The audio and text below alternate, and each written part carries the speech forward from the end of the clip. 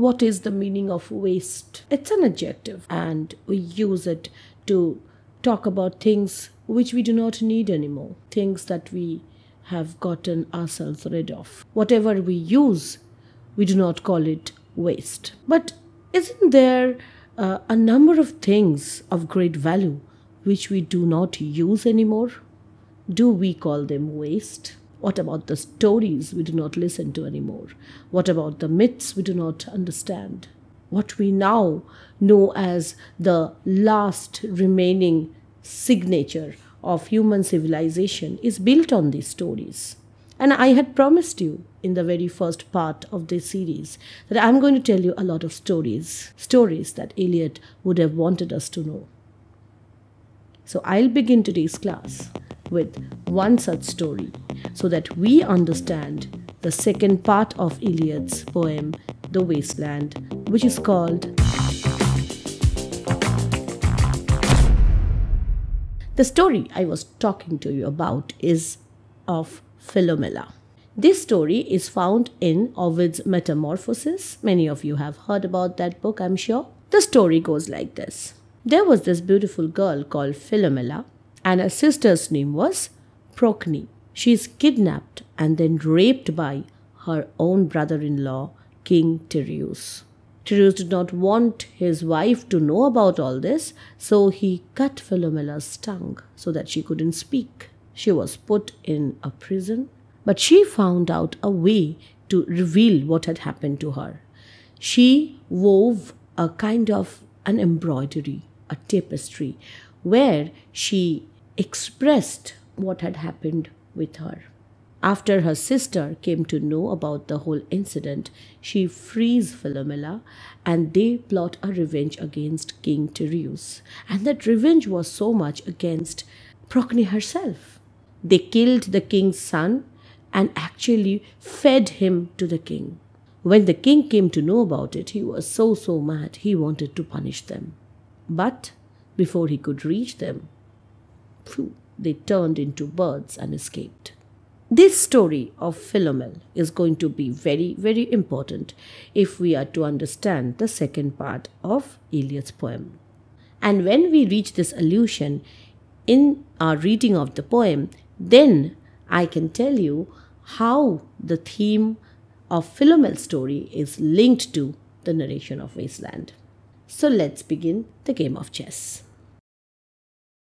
The chair she sat in, like a burnished throne, glowed on the marble where the glass, held up by standards wrought with fruited vines, from which a golden Cupidon peeped out.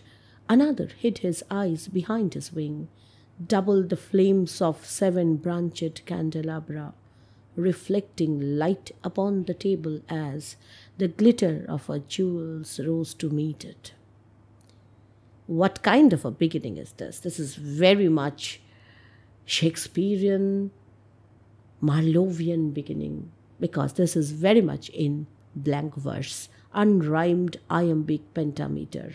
The golden meter that the greatest dramatists of the Elizabethan age used in their plays. Whenever something grand is planned, something like Paradise Lost, this verse comes to the mind of the poets. So blank verse gives a kind of a grandeur, which Eliot is trying to replicate here. So before we go into the meanings of the first few lines of this part, we already have a feeling that this is something grand, something of a replication of something Shakespearean, and we are looking forward to something very great which is about to happen. Things unattempted yet in prose or rhyme, right? As Milton says in Paradise Lost. But what is this actually about? The chair she sat in.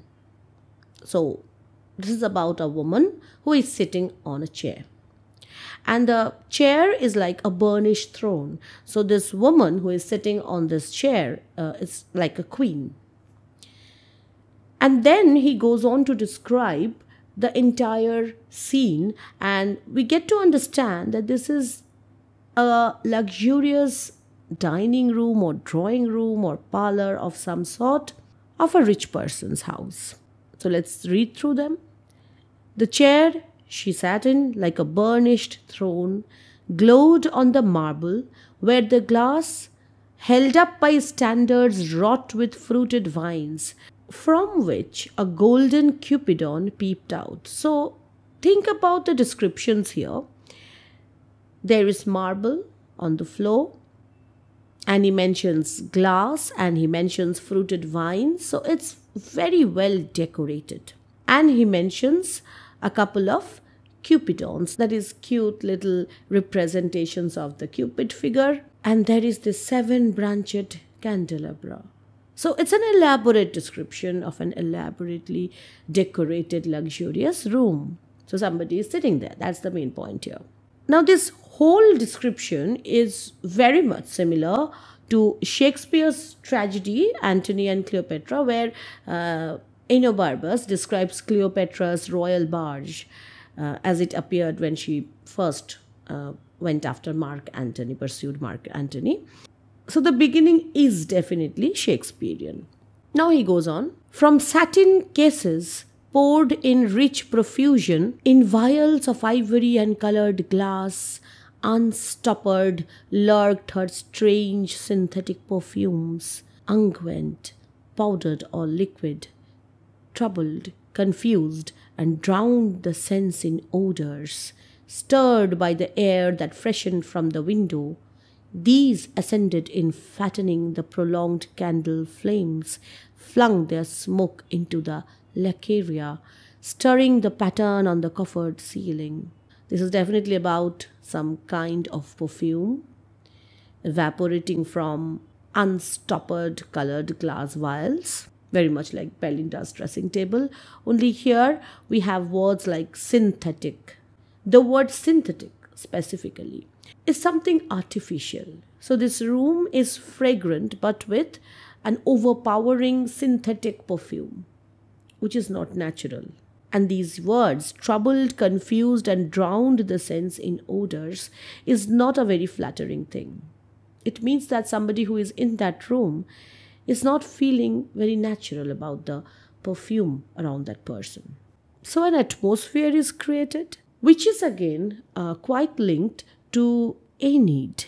In Aeneid, there was this feast hall in which Aeneas recounts his story about the fall of Troy and the voyage of the exiled Trojans to his Carthaginian hosts. So when he was describing this whole thing, the hall is described in rich details, and Eliot follows that entire cult of describing the hall. And somehow this grandeur of Aeneid, that is satirized in the way a modern day drawing room is described, because that is what this is actually about. It's just a rich man's drawing room. And somehow when this word is used, drown the sense in odours, I personally connected to that expression in Keats's To Autumn, drowsed with the fumes of poppies, and that is about autumn. This is about spring. So this change in the way expressions are used in poetry, while Keats was using that in a natural context, Eliot is using very similar expressions to talk about a very artificial, synthetic environment. And look at this expression, that these perfumes, which were basically oily substances, they made the candles burn even brighter. So they fattened the prolonged candle flames. And these expressions, lacaria, it means panelled ceiling, coffered ceiling, that is also kind of panels in the shape of rectangles or squares. These are very common in modern architecture or interior designing. And then he talks about huge sea wood fed with copper, burned green and orange, framed by the coloured stone. The verse is still grand. And the way he is presenting this whole scene is majestic, no doubt. Although it's a synthetic scene, it's an artificial environment that he is describing, but he is describing it in a majestic way.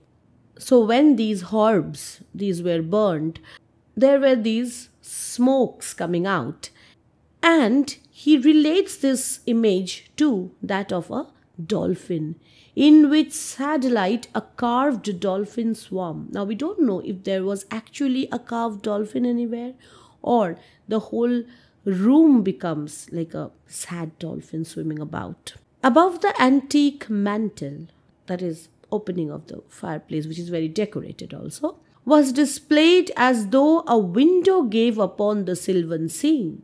This expression, sylvan scene, this is again from Paradise Lost. So Eliot borrows from Milton at random. Right.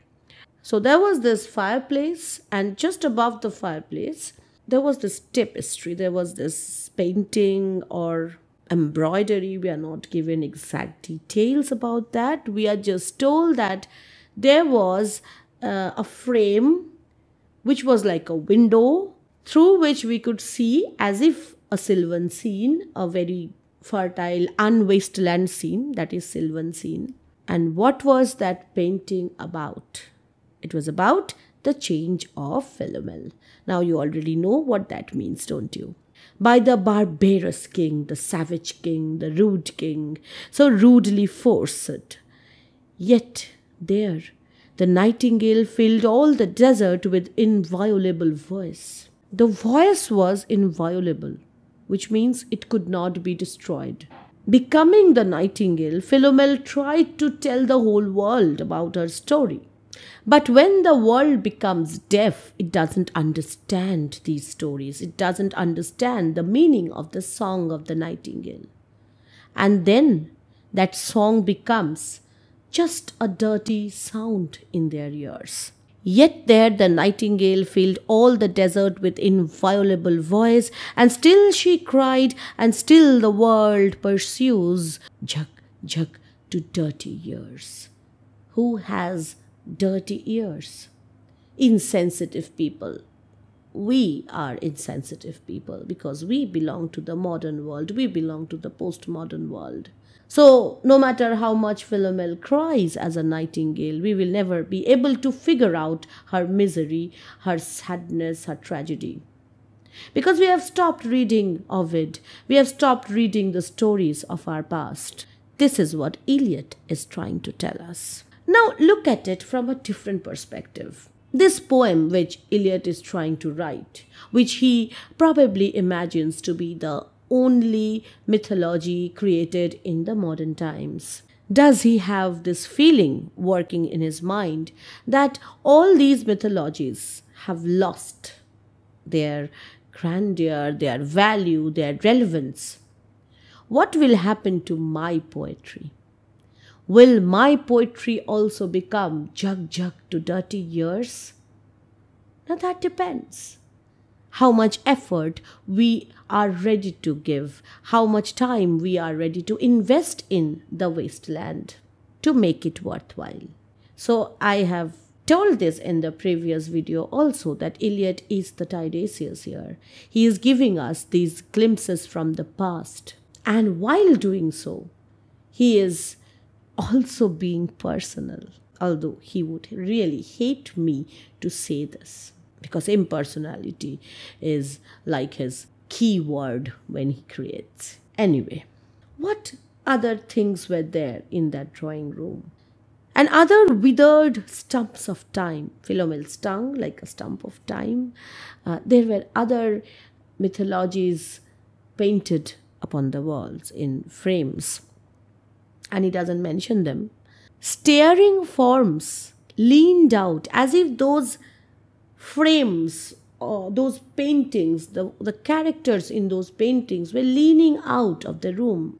Reminds me of the portraits in Harry Potter who always communicate. Here, these stories are trying to communicate with the people who are there in the room. But are those people capable of understanding them? Capable of registering their attempt to communicate? Let's see. Leaned out, leaning, hushing the room enclosed. Footsteps shuffled on the stairs. So somebody is coming. Under the firelight, under the brush, her hair spread out in fiery points. So we are again prepared for something grand that is about to be spoken by this woman. We have encountered women in part 1, women like Madame Sosostris, who had a bad cold. So we are anticipating some grandeur, but we are also apprehensive that this is Eliot. So let's see what is this about. So this woman sitting, she has her head spread out in fiery points, glowed into words, then would be savagely still. So her hair is quite expressive. How much expressive this woman is. My nerves are bad tonight. Yes, bad. Stay with me. The structured iambic pentameter breaking down. So the waterfall begins. Speak to me. Why do you never speak? Speak! What are you thinking of? What thinking? What? I never know what you are thinking. Think! Somebody is desperately trying to communicate with another person. And that other person is quite silent up to this point. So there's this woman who's trying to talk to probably a man, and the man responds like this. I think we are in Rat's Alley, where the dead men lost their bones. Sharply, in contrast with the frenzied expressions of the woman, this man is being very philosophical, very melancholic, and quite vague. This woman is actually telling something that you don't speak to me, I don't understand what you're thinking. So there is an urgency in her. She wants to communicate, and this man is absolutely shutting himself up and saying, we are in Rat's Alley. What is Rat's Alley? Well, after the trench warfare in World War, this expression Rat's Alley was frequently used in connection with the trenches that soldiers had to dig and hide themselves in, and often they died there. So he says, where the dead men lost their bones. So this whole thing is like memory of the trench warfare in the World War. What is that noise? Suddenly the woman hears something. The wind under the door. What is that noise now? What is the wind doing? So both of them are talking, right? One statement is by the woman and the other statement is by the man. And this expression, what is that noise, the wind under the door, this is again from the Devil's Law case. There is this play by John Webster, which acts as a context as per Eliot's notes. What is that noise now? What is the wind doing? So the frenzied expressions are by the woman and the serious replies are by the man.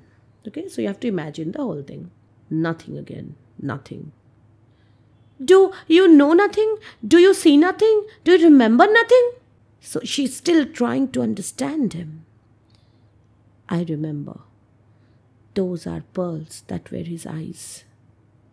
Are you alive or not? Is there nothing in your head? Now, what is interesting is the use of quotation marks by Eliot here. Normally, we would think that this woman is saying something and a man is replying. But then, whatever the woman is saying is within inverted comma, right? What is that noise? I never know what you're thinking, think. But whenever this man is replying, there is no quotation mark, right? So we just assume that this is replied by the man. But I feel that these are not even spoken out. This man is not talking to her. Because if he actually spoke out loud and said, I think we are in Rat's Alley, she would ask, what Rat's Alley? What do you mean by Rat's Alley? We are rats? Do you want to say that? But no, she doesn't reply to his comment ever. So whenever there is this expression or set of words which are not within quotation marks, we might assume that the person she is speaking to is actually being silent. And this is the problem. Communication has completely broken down. He doesn't know how to communicate to her. She, just like the paintings all around her, she is leaning on to him to tell him something, to know about him, but is unable to do. Everything is jug to dirty ears. So when this expression comes up, I remember those are pearls that were his eyes. We are very unsure who is actually thinking this, because clearly nobody is saying this. Is it Tiresias? Is this scene making him remember something? And why does he use this expression? Where have we heard this expression? If you have read The Tempest, you would remember that when Ariel was describing Ferdinand's father to Ferdinand, that your father has drowned, he used this expression. It goes like this: full fathom 5 thy father lies, of his bones are coral made, those are pearls that were his eyes. And that one single line is picked up. Are you alive or not? Definitely this man is not talking. This man is thinking. Maybe this man is Tiresias. Who knows? Is there nothing in your head? So this woman is very desperate to know now. But oh, that Shakespearean rag. It's so elegant, so intelligent. Suddenly, this man is thinking about a 1912 hit, Shakespearean rag, which was quite popular. But this was nothing, absolutely nothing in grandeur comparable to anything that the great master wrote. So this breakdown of culture from that high season of Renaissance to Shakespearean rag, the decline, the debasement of intellect, the wasting away of intelligence. So this man is thinking about, suddenly out of context, this Shakespearean rag. And the woman continues to say, what shall I do now? What shall I do? I shall rush out as I am and walk the street with my hair down. So what shall we do tomorrow? What shall we ever do? Clearly, they have not been doing much together for long. Reminds me of a play written much later, in which characters, Estragon and Vladimir, they simply have nothing to do. They wait. And in that waiting for Godot process, have you watched those videos we have made? I hope you have. In that waiting for Godot duration, they try to figure out what to do with their lives. Written much before that play, this snippet of conversation becomes like an expression of Vladimir and Estragon's plight. What shall I do now? And this reply, which comes again as a thought: the hot water at 10, and if it rains, a closed car at 4. So predictability of life. Nothing adventurous is going to happen. And we shall play a game of chess. There we have. This must be very important. This is the title of this entire part. So they're planning to have a game of chess, pressing lidless eyes and waiting for a knock upon the door. What does this mean? They will be playing a game of chess and therefore they would stay awake. But why would they wait for a knock upon the door? Now there's this interesting trivia. At the request of his wife, Vivian, 3 lines in a game of chess section were removed from the poem. And we shall play a game of chess. The ivory men make company between us, pressing lidless eyes and waiting for a knock upon the door. Ivory men make company between us. Vivian didn't want Eliot to print these lines. So this expression means that there is, first of all, lack of communication. Second thing is that they don't have much to do with each other.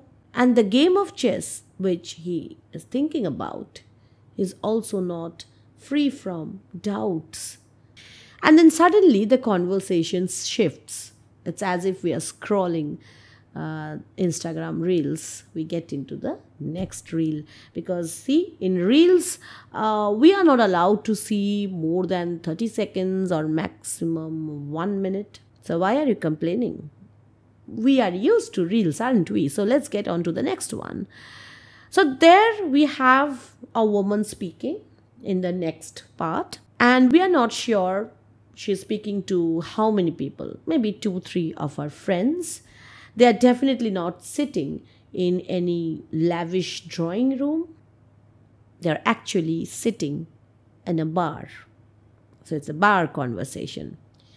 When Lil's husband got demobbed, I said demobbed means demobilized from the army. When a troop after the war gets dismissed or demobilized, it's demobbed in popular vocabulary. So this woman is talking about her friend Lil, or maybe Lily, that her husband got demobbed from the army. I said, I didn't mince my words. I said to her myself, hurry up please, it's time.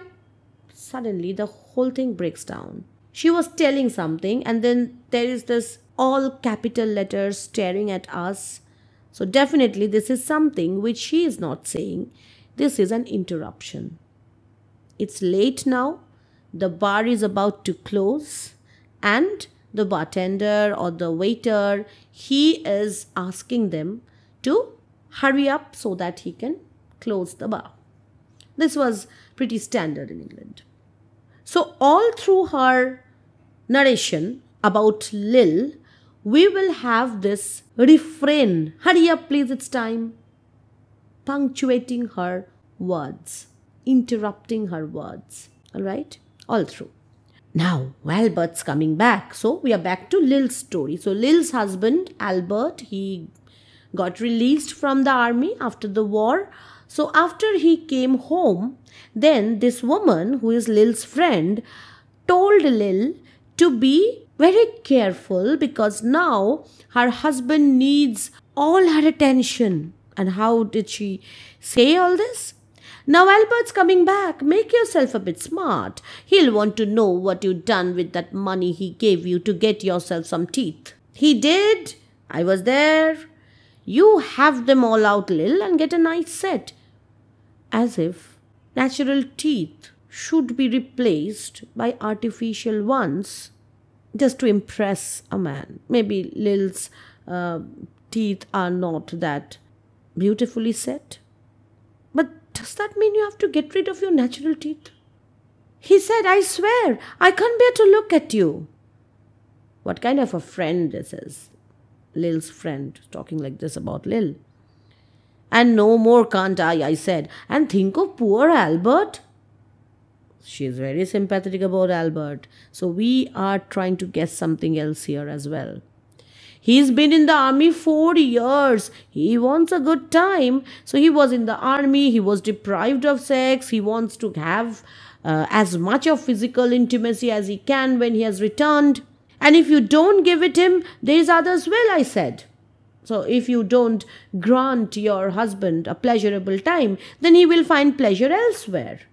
And that made Lil feel that I think you might be responsible for my husband's change of interest. And she actually says that.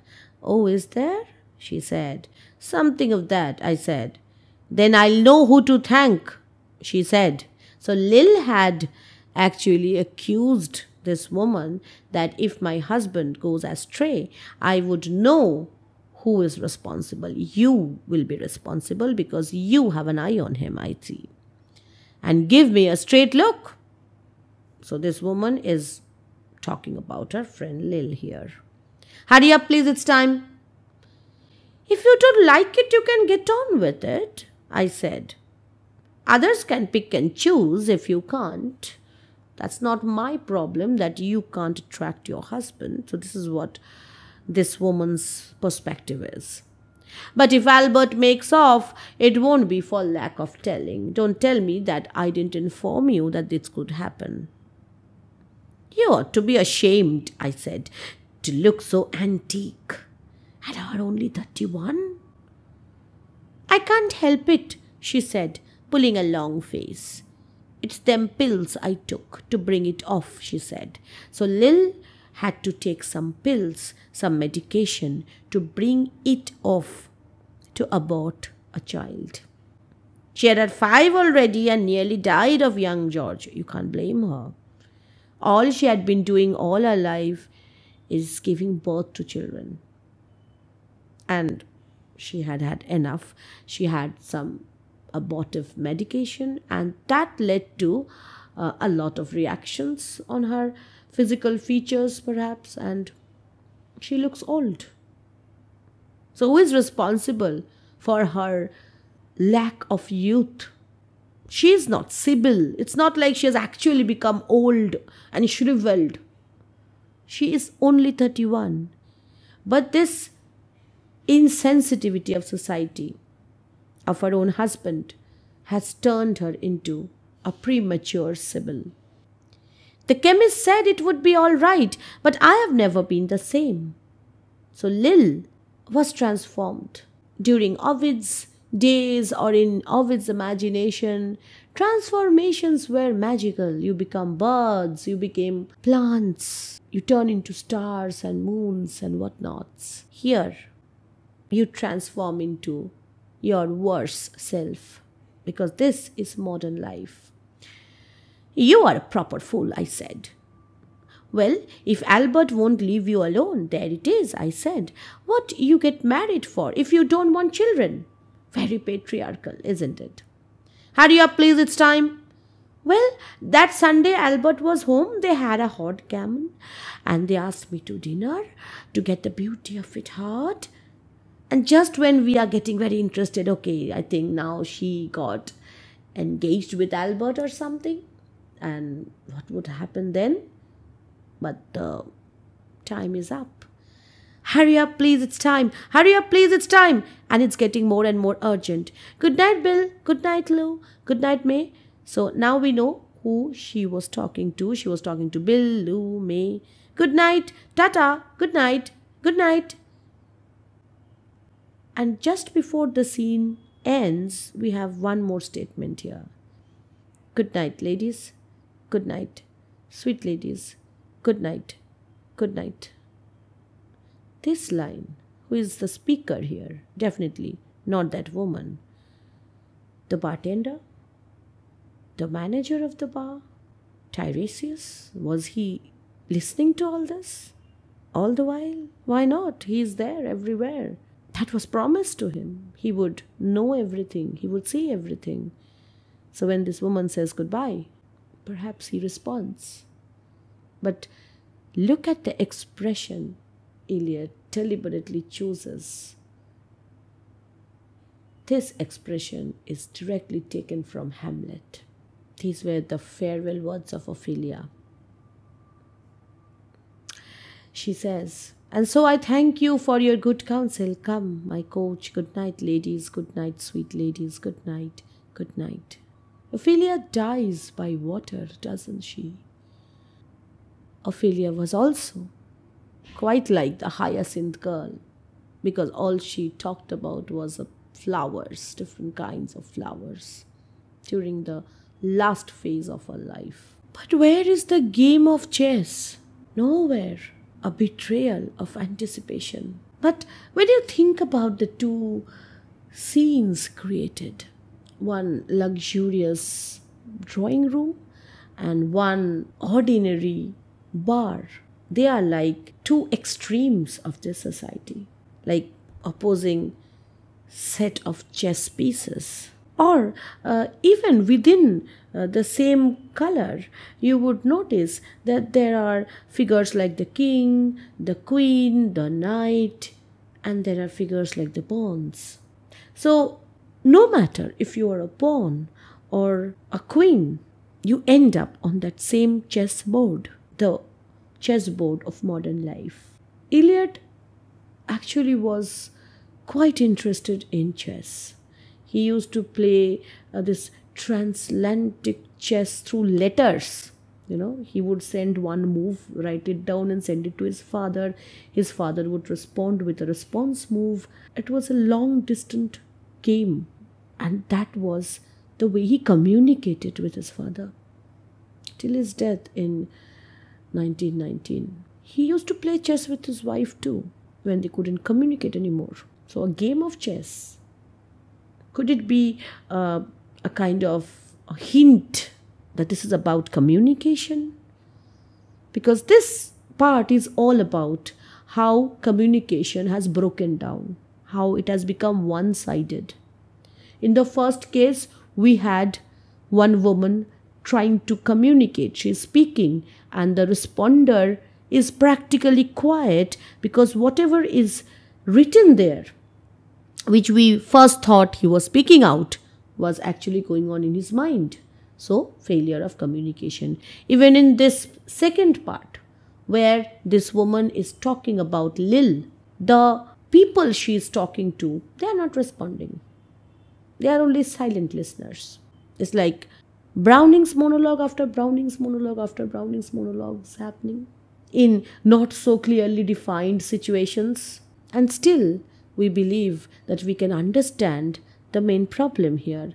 The problem is no one is able to understand what's happening inside the mind of another. Now, in this part, we mostly see women talking, and in a game of chess, we know that the most powerful, the most versatile piece is the queen and not the king. The king has to be castled in. The king has to be protected. The king has limited range of movement. The king is mostly protected by the queen. Which kings are mentioned here in this part? The rapist Tyreus. There is a vague reference to Ferdinand's father, who actually usurped his own brother. So the kings mentioned here or referred here, they are not at all positive images of royalty. And when we talk about king and the wasteland, we will have to talk about the fisher king. The fisher king who is wasting away, who is dying, and who needs to be revived. So it's going to be a game of chess. We will have to protect our king. Our king, or the idea of kingship that is wasting away. The idea of royalty, of everything that has value in this world is wasting away. There were two Renaissance plays by Thomas Middleton on whom this title or subtitle, The Game of Chess, is actually drawn upon. A game at chess and women beware women. Now in Middleton, the game of chess was very much like a sexual intrigue, the way in which a man tries to seduce a woman. Here we see that this expression, a game of chess, is mentioned in context of a couple who are pretty detached from each other, and there is absolutely no physical connection between them. This is a poem which connects nothing with nothing. This is something which Eliot actually says in the poem later. And so, this lack of connection, this inability to communicate, is set against this desperate need to communicate. And when all communication fails, well, let's just have a game of chess. And if you have already identified proofrock somewhere in this whole part, congratulations. That means you have already started to think the way Eliot wants you to think. If you have read Proofrock, then you would understand that this man to whom this woman is speaking is sitting there just like Proofrock would have sat, thinking about the ocean, thinking about what is to be done, thinking about Rat's Alley. And in his thoughts, Marvell's grand words become rattle of bones. So this failure of grandeur, this dystopic situation where all previous mythologies are subverted, all previous grand narratives are broken down, just like the grand blank verse is broken down to speech which actually fails to communicate. Isn't that a paradox? Isn't speech supposed to communicate stuff? We'll get deeper into this. And we'll continue our intellectual investigation into Eliot's mind. I don't know if that's even possible. In our exploration of the third part of The Wasteland, which we promised to bring to you very, very soon, right after this. So keep commenting, stay subscribed, and don't forget to press on that notification bell so that you get notified the moment the next video comes up. This is Monami Mukherjee signing off. Thank you for being with us.